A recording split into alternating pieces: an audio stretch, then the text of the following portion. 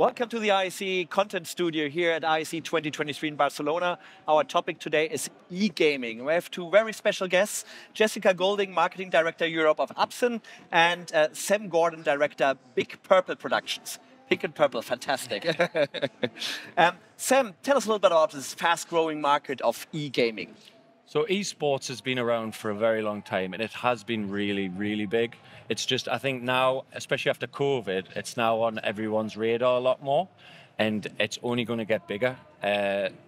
You get millions and millions of people just logging on to watch it online. Some eSports events have more viewers than the World Cup final, for example, and it will only get bigger. There's big money involved, right? There's very big money involved, especially for the players. You know, that you've got kids who are 17, 18 who are making millions just because they're good at gaming. Wow. Jessica, but e-games is not only about playing at home by yourself, but it's really having a big audience and everything. So what role does LED have? Oh, well, we've been talking to Sam, and some of the, like Dota 2, that's in Singapore, that's been huge for us, and the one in Turkey. So they fill arenas, and a lot of these places are starting to look at fixed installations, so not just the live events for the end goal of it. They're looking at building specific venues to host these. And we've been introduced to some people who've got gaming facilities actually for the teams. So there's so much opportunity for LED within it, fixed and for the rental market.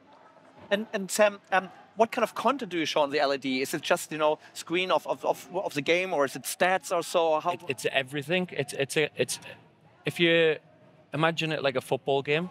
If you've got a big screen, you want to see what's happening on the pitch. You want to see sometimes the manager's reaction. Sometimes you want to see the stats, and that is everything we show on the LED screen. Now, because there'll be a lot of pro gamers that watch it, we use LED wall for the refresh rate, because for a gaming monitor you need 144 refresh rate, and then for obviously LED wall, especially with Absen and using Brompton technology, we can reach that. I learned that the ping is very important. The ping is, yes. That's all that matters. Yeah.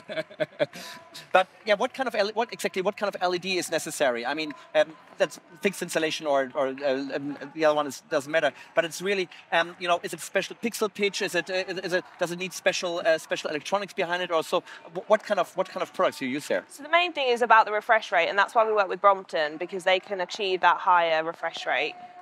But I guess it can go from anything, can't it? If it's a fixed install, it's probably looking at a 1.2 pixel pitch, and then if you're looking at a live event, what do you guys use? Mainly 2.5. Yeah, it's a 2.5. Just because of how far the audience are away from the stage. Okay, and how many square meters are we talking about in a large venue?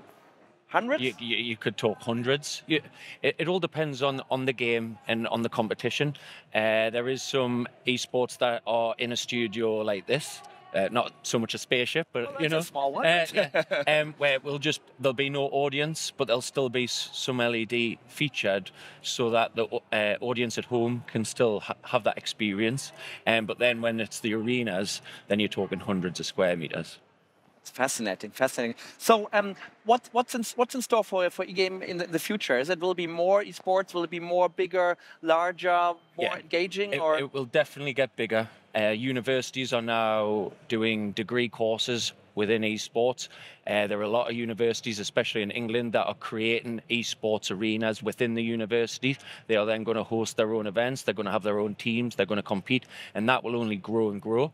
And we also created a company called Discovery Sports in the UK, where we're trying to get brands introduced into esports. So brands that might be scared and don't want to ask the questions to all the big teams, we're trying to get their foot in the door to see how they could either sponsor a team, get involved in esports, and in what way. So we think it's only going to get bigger.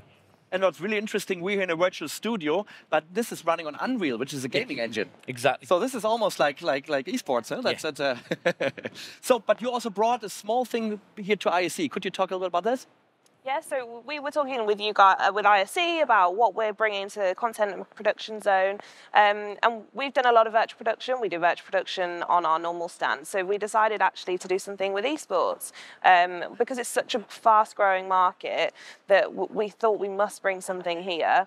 And people have talked about esports in terms of simulation before, but nothing at ISE, we've never seen a gaming setup. So we decided to do something a little bit different. And it's worked. It's been really busy. We've had people queuing to play the games. So it's been great. Yeah, really good. Yeah, we are located right next to it. Yeah. I saw it in a couple of days. Always a huge crowd of people who are gaming. Really, really cool. So thanks for the insights about esports and LED. It's fascinating. And Jessica Golding and Sam Gordon, thanks for being our guest today. Thank you. Thank you.